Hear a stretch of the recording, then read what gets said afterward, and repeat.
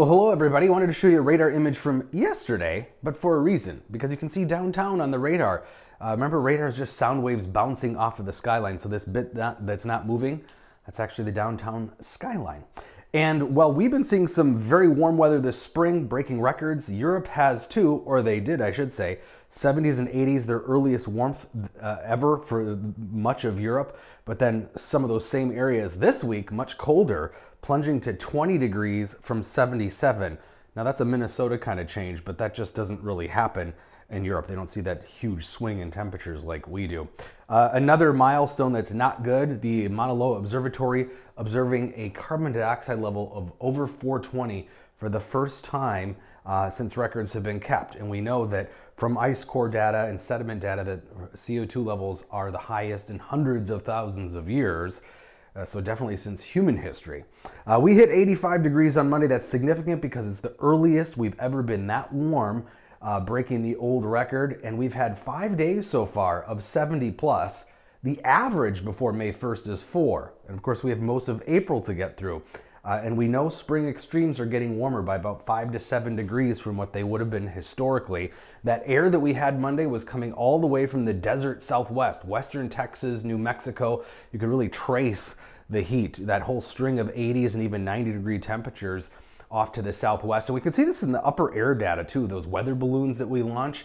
We can see where you have similar conditions above the ground, this air that's following this nice curved black line, that's mixed air and very dry air. I know this is kind of confusing to look at, but basically that high desert air moving into the middle of our atmosphere, and then with the sun and wind, we can mix up to that level and kind of pull down some of that heat.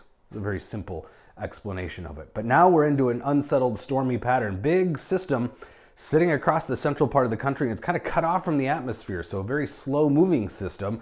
And those winds at the surface we can trace all the way from the south, all the way from the Gulf of Mexico, and we're feeling the effects, some humidity for the first time this season. Dew points in the 50s and are even going to be flirting with 60 degrees.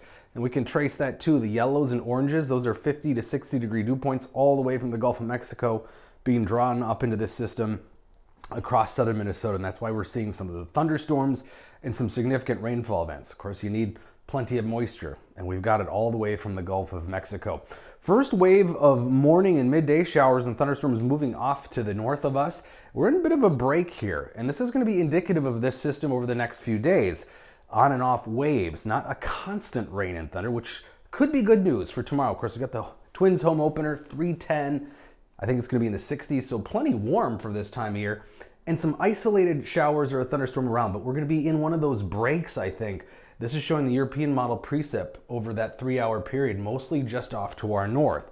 So again, watch the radar image. Again, 1 or 2 showers or thunderstorms around, but not enough to probably cancel or rain out the game. Those will move off to the north, and we'll see that steadier precip off to the north and west. So plan on a hit or miss shower or thunderstorm, but it's not going to rain the entire period. So fingers crossed that we can keep most of that moisture to the north. And then the next wave of moisture will come in tomorrow night into early Thursday, or excuse me, this is Thursday morning, and then Friday morning, Thursday night into early Friday, we'll have that next wave. So kind of 2 main waves. Tomorrow morning, a bit of a break in the afternoon, evening, and then another wave tomorrow night into Friday. And as far as additional rainfall amounts go, yeah, we could see up to 1 to 2 inches more on top of the anywhere from ½ inch to 1 inch that many of us have received so far this week. And then the upper level pattern gets a little cooler for us. We're gonna have another one of these sort of cut off chunks of upper air, cool air moving into the region, and that means probably below normal temperatures for a change here for the middle of next week. Still pretty mild though, relatively speaking, even though it's going to be pretty dreary, 50s and 60s right through the weekend. We don't really see sun until I think Sunday and then Tuesday, but look at those temperatures Tuesday, maybe not getting out of the 40s. Yeah, well, normally mid-April can have much colder temperatures than that, so we'll settle for that. Looks like things will be warming up again beyond that.